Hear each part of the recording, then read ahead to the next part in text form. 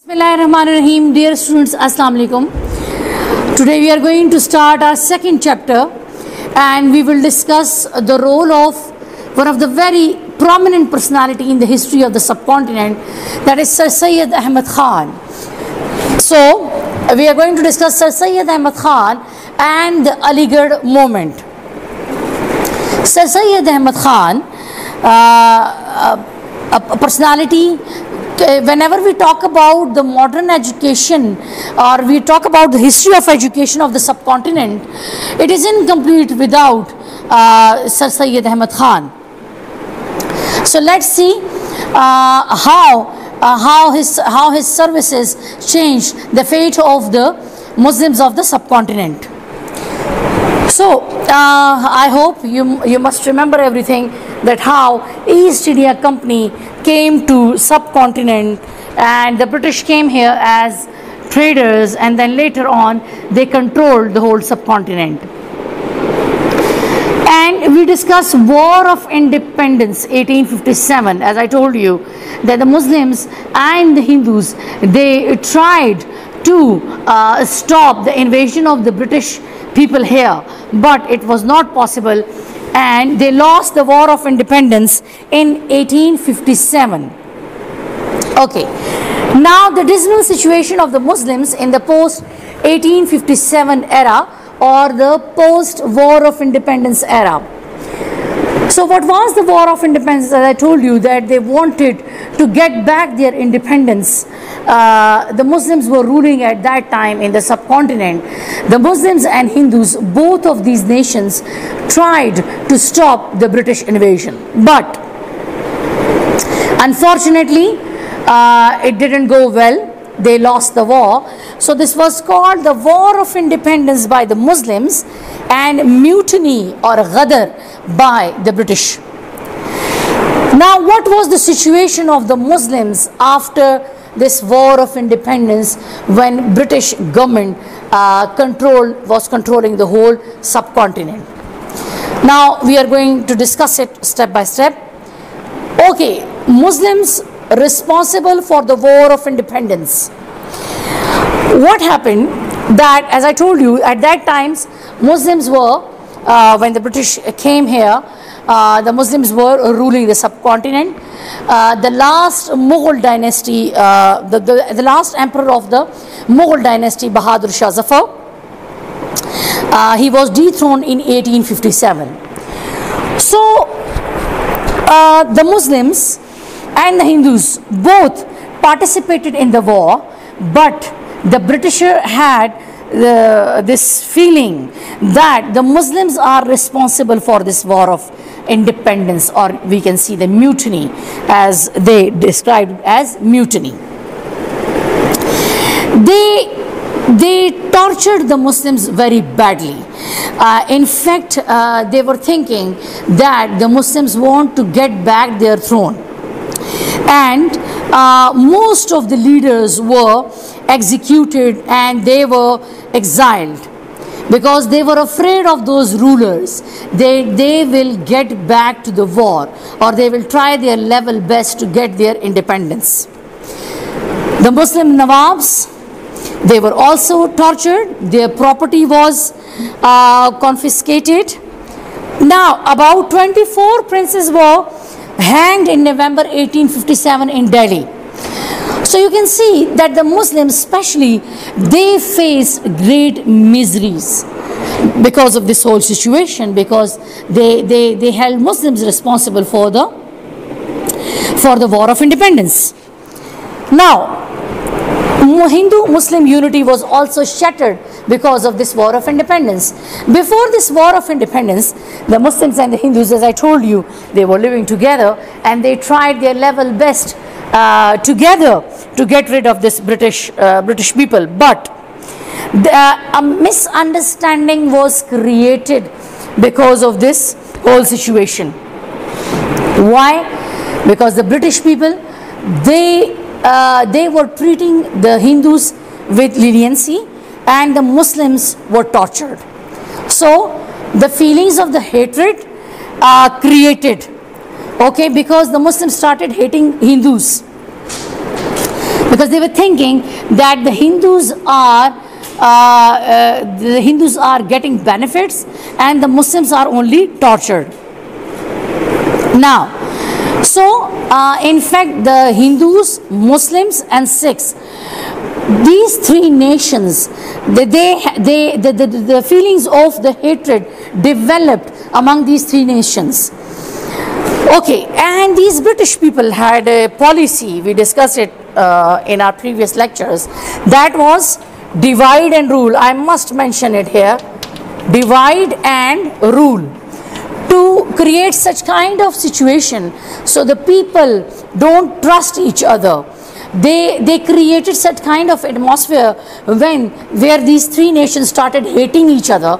So it was very easy for them to target those people, to the British. Now, so this was, and then repressive British rulers, as I told you, that their behavior was very cruel. These British rulers, they were very repressive after the War of the Independence. They began to rule with cruelty when they started controlling the whole subcontinent. They treated the Indian as slaves. The British soldiers, they started hating, or they treated the fellow soldiers with hatred and cruelty. There was no confidence among them. In fact, they were harassing the local people, and they were trying their level best to create such kind of environment for the people, atmosphere for the people, where they live with fear. And then in fact, the British government tightened their grip on India. Okay, as I told you, and they also created, or they also wanted to have the feelings of hatred and mistrust among these three nations. Okay, and then the British and their own army, they started organizing their own army. They trusted their own army. In fact, as I told you, that though the local people were recruited in the army, but they were not treated equally. They discouraged the local people. Heavy weapons were also given to the British troops, and the most important posts were given to the British. Okay, and the next is moment for revival of the knowledge. Some of the people, some of the prominent ulama and people, they started revival of knowledge movement. In fact, they were trying their level best to be on that side, so where people can understand that they were a great nation and they can bring back that glory. But the spiritual life of the Muslims were shattered. In Delhi, this moment was severely smashed by the British. So it also created more difficulties for the Muslims. And then the economic condition of the Muslims, the worst economic condition of the Muslims. Why? Because they thought that they are responsible for this war of independence. So their business was damaged, their property were lost, and all the opportunities, they lost everything. The Hindus and the Sikhs and the Christians, they were given the opportunities to come back to the life and do contribute in the economic position. But the Muslims, especially the British, treated him like that they should lost their economic growth. Now, in this whole scenario, the role of the Hindus and Sikhs is very important. What they did, in fact, they took advantage of the whole situation, or the bleak situation of the Muslims. How? Because they were already treated with leniency, so they organized themselves. The Muslims cannot remain united, and their leadership was scattered. So we can say that this post 1857 era was a total difficult time for the Muslims, and it bring so much miseries for them. And now in our next topics, I'm going to tell you what was the role of the Syed Ahmed Khan in that dismal situation of the Muslims. And now our next topic is Syed Ahmed Khan and the modern era. Sir Syed Ahmed Khan was born on 17th of October 1817 to a very well-off family of the Delhi. His parents, they were very sober and religious. His father, Mir Muttaqi, was a very learned person. His mother was a very religious woman, and it is said that his personality was inspired by his mother. His grandfather, Khwaja Fariduddin, he was the employee of the East India Company. So we can say that his family was educated, well off, and they had their services for the British Crown. So Sir Syed Ahmed Khan was appointed as sub-judge in 1841. During that time, he wrote so many books. One of the book is Jalil al-Qulub wa Zikr al-Mahbub. In this book, he described the birth, death and miracles of Hazrat Muhammad sallallahu alaihi wasallam. And then he also wrote down his famous book Ashar al-Sanadid, in which he described the historical places. So you can see that one of the role of the Sir Syed Ahmed Khan, that he also showed one of the aspect of his personality as an archaeologist. So Sir Syed Ahmed Khan, he was much aware about the causes of the Muslims' misery and what can be solution to those miseries. In fact, he wanted the Muslims should follow the modern time, or they should change themselves. In fact, the Muslims were very reluctant to accept the change, and Sir Syed Ahmed Khan wanted them to accept the change and bring a change in their own personality. As a nation they should be changed. So in fact, he said that the main decline of the Muslims, it is because they are hating the Western education. They are reluctant to receive this modern education because they had a fear of losing their identity because of this modern education. Now Sir Syed Ahmed Khan was very much aware about the whole situation, and he wanted them to stop the feelings of the hatred towards the British rulers, because they have to accept this thing that now they are our rulers and we have to follow them.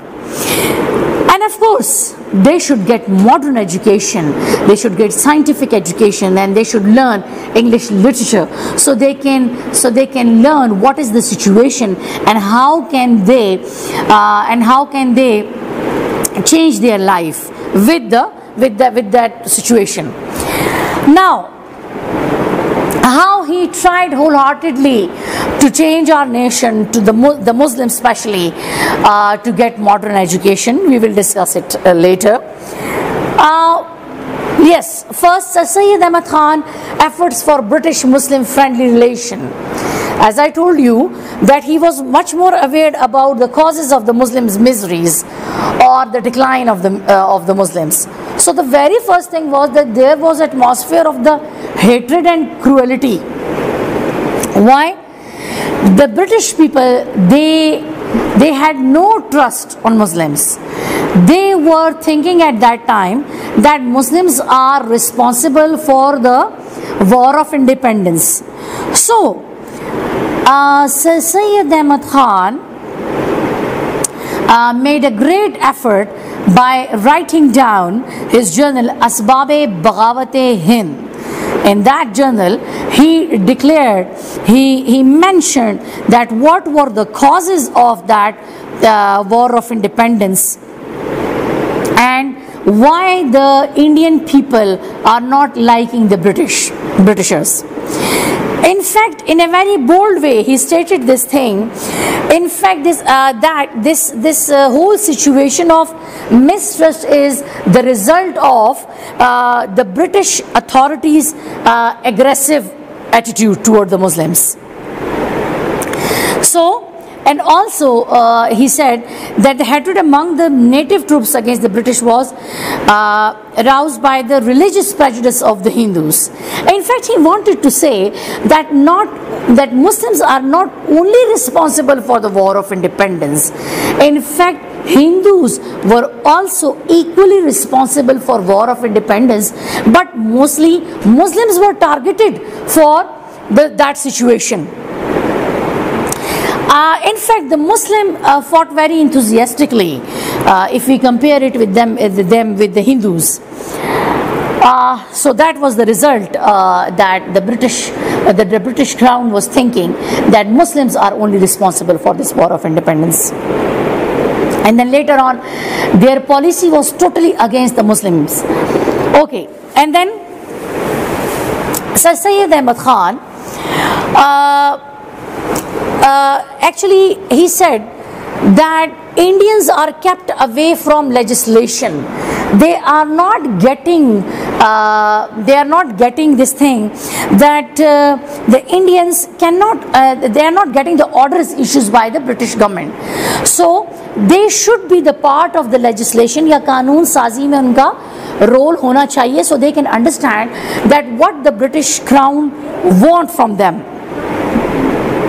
Okay, and then actually the Muslims would call the British as Nasara as they were Christian. He wrote in his book Nasara and proved that this word is not used out of hatred, but in fact the Nasara means Christians. Then Sir Syed Ahmed Khan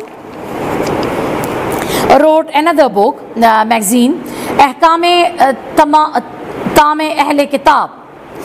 In fact, in this book, he wanted to show the similarity between the Christians and the Muslims.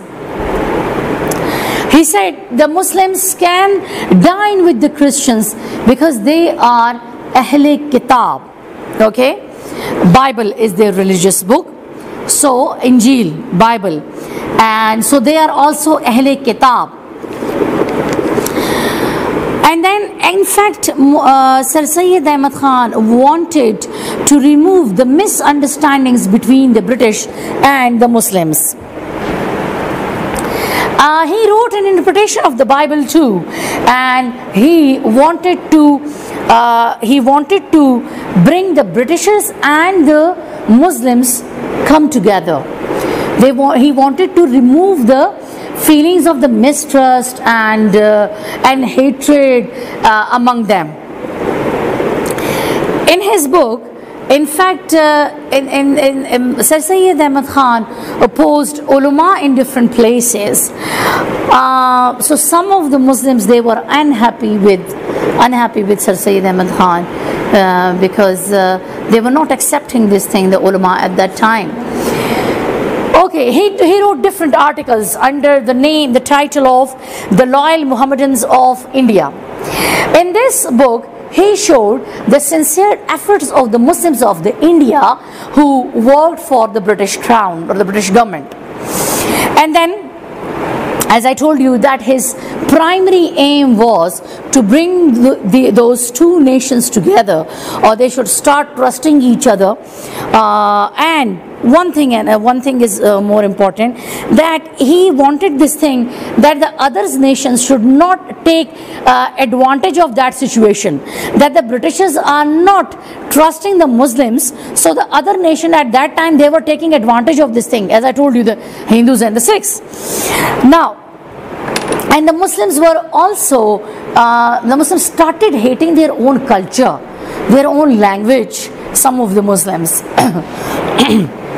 So the situation was very alarming. So Syed Ahmed Khan, he worked for the educational development of the subcontinent, and he urged the Muslims to get the modern education and get and to be on a safe side and do not take part in the politics for some time, and they should focus on education only. According to Sir Syed Ahmed Khan, I must tell you one thing. Sir Syed Ahmed Khan was very much sure that there can only be two steps if the Muslims want to come back to their glorified time. One, to get modern education, and the second, to avoid politics, because it was very much important at that time to focus on education, to understand the modern world, to understand the modern education, scientific knowledge and English literature, so they will be able to understand what is going on around them. So, and the most important thing was that they, at that time, they were not ready for any political efforts. So he wanted them to have their focus on the on education and to avoid politics for some time.